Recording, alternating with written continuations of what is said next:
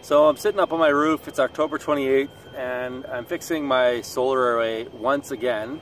And I have to say thanks to YouTube, because the last time I did this, I talked a little bit about why I was so frustrated at the fact that this is like the 5th time that I'm having to fix this solar panel, because what happens is the magpies come up here after I fix it, and I put this fresh shiny aluminum tape on it, and within a couple of days they're up here again pecking away at it. And because I did my last YouTube video on this, in the comment section somebody mentioned that magpies are really attracted to shiny things. So, you know, what's the definition of insanity? Trying to solve the same problem over and over again using the exact same solution and not getting a different result.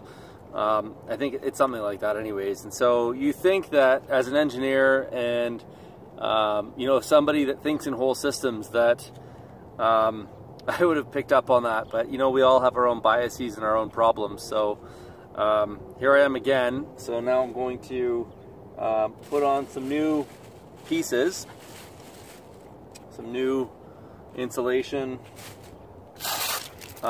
except that this time I'm going to use a different coating on the outside in order to prevent the magpies from being attracted to pecking it or whatever it is that they're trying to get out of this aluminum tape. I can't imagine it's good for them. Anyhow, as I was doing this, I was thinking about technology, because this is a technology right here. Specifically about a book that I read several years ago from a gentleman named Ronald Wright. And the book was entitled A Brief History of Progress. And such a good book that CBC decided to do a Massey lecture series on it, in which Ronald Wright actually read most of his book over a period of 6 lectures. And it was absolutely incredible. I highly, highly recommend that book. And so as I was, you know, working on this technology, one of the things I think a lot about is the concept of appropriate technology, which is technology with, you know, truthfully I don't really have a good definition for appropriate technology. I'd love to hear what you guys think is appropriate technology. But essentially it's technology with a heart, or technology that has a purpose, that's not going to cause, you see, I don't even know how to define this. So I'd love your guys' take on what makes technology appropriate. But the thing is I can describe what I think is not appropriate in terms of examples or analogies that exist right now. And that's really what I've been spending a lot of time thinking about. One of the kind of things that I think a lot about is how technology is going to impact my kids, specifically disruptive technology like AI and you know, autonomous machines and things like that. And you know, given that I'm in the permaculture field and I'm an engineer, and that I do embrace a lot of technology, I constantly am asking myself, you know, what is the line? Like where does technology cross over that line and no longer become appropriate? And it's kind of a bit of a blurry line, especially after reading a book like What Technology Wants by Kevin Kelly, another incredible book on technology. The last year I've been trying to read as many books as I can on subjects that I don't necessarily agree with or try and stay away from. And so I've been spending a lot of time reading about AI and what some people are assuming or predicting will be the implications as a result of all of this autonomy and machine learning and all of these things. And I've been doing it, number one, because I don't necessarily agree with the use of it for my own biases and reasons, but also because I'm trying to understand how to make decisions right now about my kids' upbringing and what I need to teach them to prepare them for the next 100 years, basically. And one of the things that I always think about is what's going to be rare, what's going to be valuable. We know that a lot of this machine learning is going to replace a lot of meaningless jobs because machines will be able to do it faster, cheaper, maybe even better. And so what will the role of humans be in the next 100 years? And I think it's a really difficult question to answer. The only things that I've been able to come up with are you know, being able to look people in the eye, being able to hold a conversation, creativity, self-confidence. These are all the things that we're seeing right now are being eroded through the use of social media and technology. And so if you can teach children all of those skills, which is ostensibly, I mean, I think most kids are born with it actually. I think a lot of the things that we do in our instructional process and the way that we raise children are the actual activities that erode those things that children naturally have. And maybe in a future video I'll talk a little bit about some of my philosophies, although it's tough to call them philosophies yet because I'm learning real time, like a lot of other dads and moms out there. So again, I'd love to hear any of your comments on how you guys are addressing this whole technological paradox, and I would love to hear your thoughts on how you guys are preparing your kids for the future, specifically around technology and what you think is going to be rare and put them in a good position for the next 100 years. The other thing that I've been thinking a lot of lately around the technology space are my predictions for the next 5 to 10 years. And so I'm not a big fan of predictions. I obviously make them like everyone else, but I put a caveat on here that all of my predictions are going to be false. They're just my thoughts about the present day in terms of where I think things are going.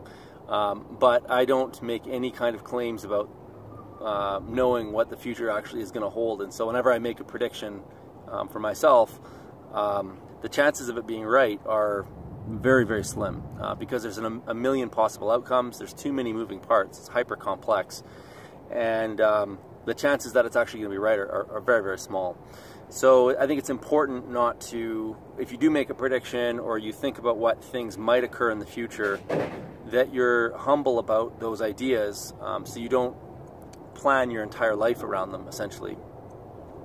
So I've been watching John Deere and various other tractor manufacturers build battery-powered tractors. I think that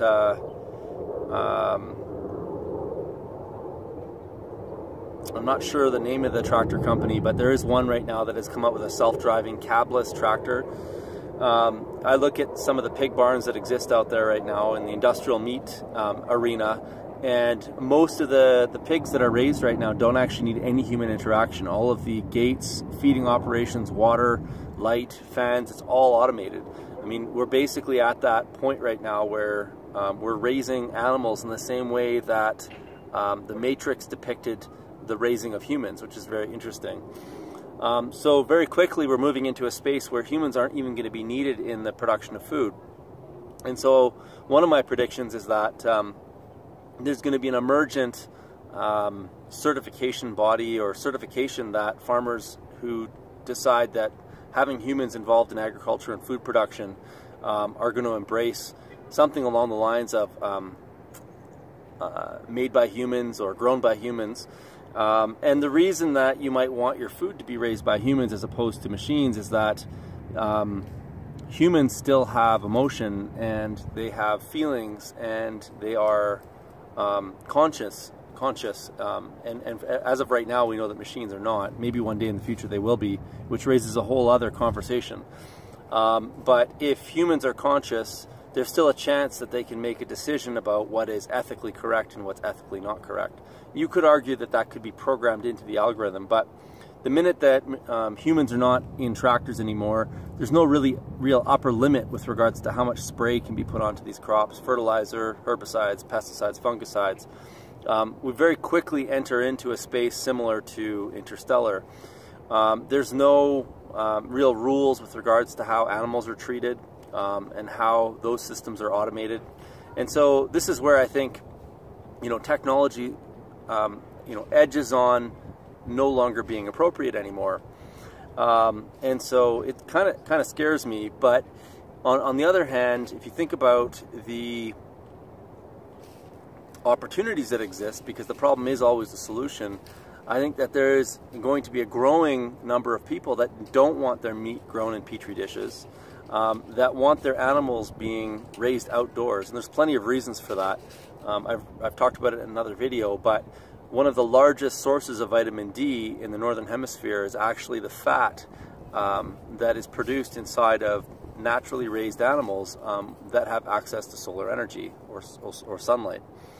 Not to mention all the fat profile of an animal that's raised with the appropriate exercise and diet is going to be far healthier for you than anything that's raised without that. So,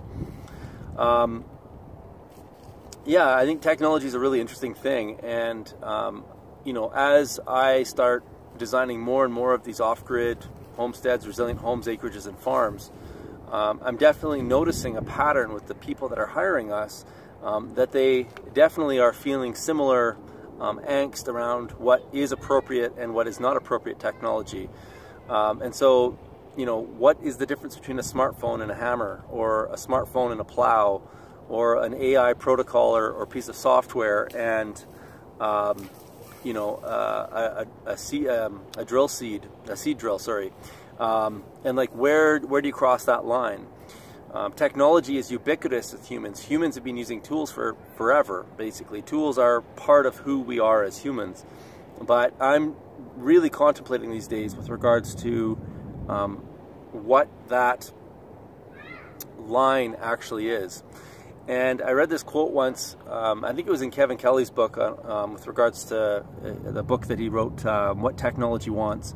And he basically said that technology that emerges in your life, your own personal life, before you're 35 is considered to be totally normal and appropriate. And then anything that comes after you're 35 is basically disruptive and should not be allowed. And so humans, especially as we get older, tend to be very resistant of change. And so I'm trying to make sure that I'm being conscientious of that and not creating super strong biases against technology that will end up backfiring with regards to how I'm raising my kids, or potentially how I choose to live my life later in life as technology becomes even more and more ubiquitous with regards to how we choose to live on this planet. And by technology, again, I just said there's no difference between a hammer and a smartphone. I'm specifically talking about the stuff that is currently in development or being rolled out, because I certainly feel that things are changing faster than they ever have. And so my prediction in the next 5 to 10 years is that most food that is sold in the kind of major grocery store chains are going to be grown by machines. And along with that, I think there's all sorts of interesting consequences that are very difficult to predict, you know, around what that actually means in terms of the quality of food, the feedback mechanisms, who's going to end up owning the food production. I think the counter force, because there's always a counter force to every force, there's always a yin and a yang. I think the counter force to robotically grown food that essentially disrupts current agriculture is actually not to encourage more farmers necessarily to grow food grown by humans, although that could be one response, and that probably will emerge. But I actually think it's a return back to growing food on our own. Turning our own front and backyards into vegetable gardens, having a small flock of chickens or ducks that don't require necessarily massive grain inputs, that allow us to use the waste products that come out of our homes right in our backyard. I think that's the actual solution. That's the only solution that can actually counter the centralized control of food production. And the thing that worries me most about the automation and roboticization of food production, outside of just only having a couple of corporations that own all of the production, that's horrible. All of the genetics potentially being owned by a couple of the corporations, is number one, coming back to Ronald Wright's book, Brief History of Progress, is he talks about these concepts of progress traps. And essentially what a progress trap is when humanity makes a huge technological leap, like the nuclear bomb, or we could say self-driving cars or self-driving tractors. They act as check valves in society. And these check valves, once we fully embrace them, in fact, agriculture was kind of like one of these progress traps, is once we started to control our own food system, we no longer knew how to hunt and gather in the same way that we did before agriculture. So the roboticization and automation and centralization of food is slowly dumbing us down so that we're no longer responsible for our own food system. And That's the thing that I fear the most, is that in 100 years from now, we might have a culture of people that don't know how to grow their own food anymore. And so we become completely dependent on these centralized food systems, which is totally susceptible to black swans or massive disruptions of the negative kind. So for example, if your entire food system depends on electronics and electricity, and you have a massive solar flare, you don't have the capability of growing food anymore because your centralized electronic food growing mechanism is now completely toast. Or if, in order to centralize food, we end up having to shrink the genetic diversity that we're currently utilizing right now, even smaller than it already is, which is terrifying. One disease could wipe out the entire planet's crop of corn, let's say. So I think the solution is decentralization of food, and like the ultimate expression of decentralization of food is actually hunting gathering. But I don't think we're going back there right yet. Maybe, well into the future when humans have evolved beyond agriculture. But in the interim, I think it's learning how to garden like farmers and farm like gardeners. It's actually bringing food right back down onto our own properties. Learning how to grow it as humans. We end up with the vitamin D that we get by being outside. We maintain a skill that's absolutely essential. We have to eat every day. And the food that you can't produce, you're ultimately going to probably buy it from a centralized system. But at least if that centralized system was to crash one day for any number of reasons, water constraints, solar flares, viruses, like if there was not just a biological virus, but a computer virus, at least we're not going to all starve to death, essentially. And I know that sounds a little alarmist, but if you actually do the risk analysis on it, I think you'll agree that I'm not all that out to lunch. And so while I don't know when or if any of this is going to happen, these are the things that I think about every day. I see new examples of automation and technology that are potentially creating progress traps that are going to end up biting us in the ass down the road. Anyways, this is a huge mammoth of a topic and probably one that I could create several videos on. I'd love to get your take on it and see what your thoughts are. Leave them in the comments below. And if there's any other videos that kind of address these types of issues that you've found to be very poignant, I'd love it if you'd share them with me. I'd love to watch them, or blogs or any other resources.